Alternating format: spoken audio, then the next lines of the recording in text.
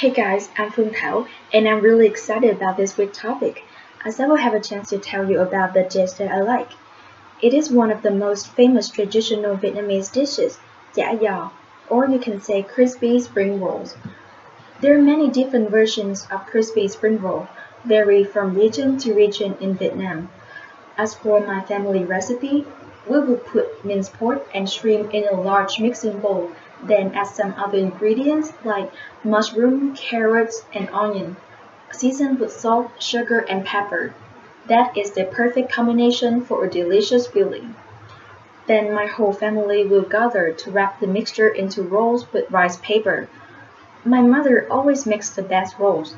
My rolls are often too long, while my sister's rolls are often too short.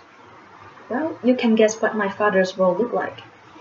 Anyway, the next step is to fry them in deep oil until they turn a gorgeous golden brown.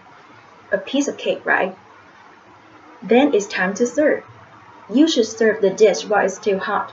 In that way, we can enjoy not only the crunchy shell outside, but also the chewy texture inside, just like harmony in your mouth. The dish goes so well with many different kinds of sauces, from mayonnaise, ketchup to chili sauce. But I would recommend you to wrap the rolls in lettuce leaves and dip in Vietnamese signature chili garlic fish sauce. It's the taste that once you try, you can never forget. That's the reason why I think this dish is so popular home and abroad. So does my video make your mouth water? If yes, go and make yourself some spring roll to savor this amazing taste. So bye everyone.